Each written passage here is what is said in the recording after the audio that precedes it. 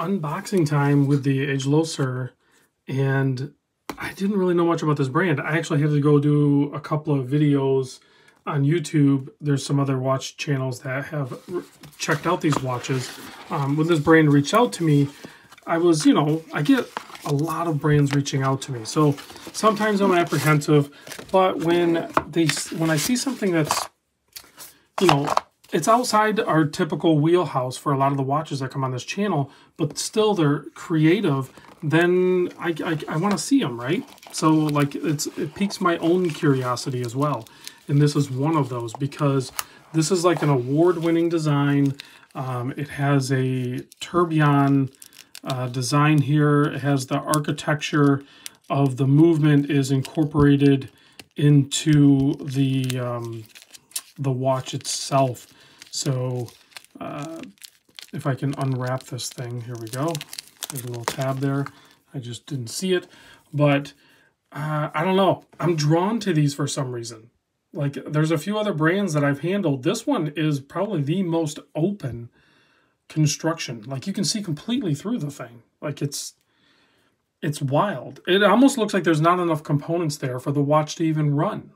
So it's very intriguing to me. I look forward to studying this a little bit. They even skeletonized some of the components there that you don't typically see. So like if we wind this up, this is incredible. And this is not a very expensive watch, all things considered. So there you go. You can see that thing run.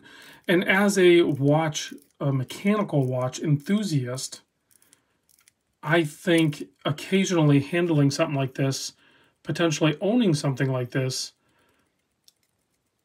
is not, I don't want to say important, but it's definitely entertaining and fun because you get to see what is actually happening inside the watch, unobstructed by a dial or a rotor, or, I mean, even the hands are skeletonized.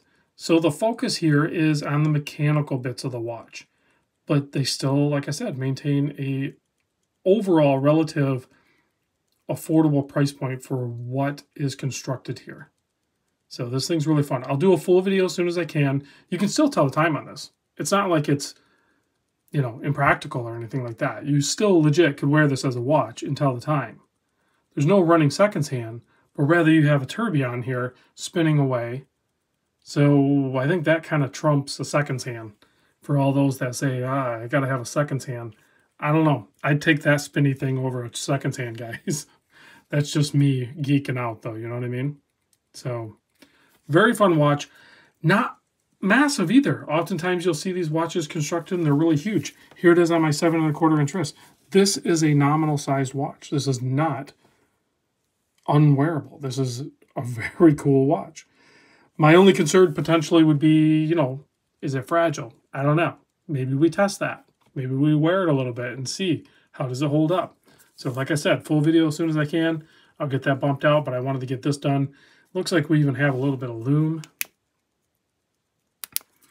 I think we have a little bit of lume. I don't know how potent it'll be, but yeah, we have some lume on that outer chapter there. And then of course on the hour and minute hand there, looks like 2 different colors. So thanks for watching the unboxing. Full video soon.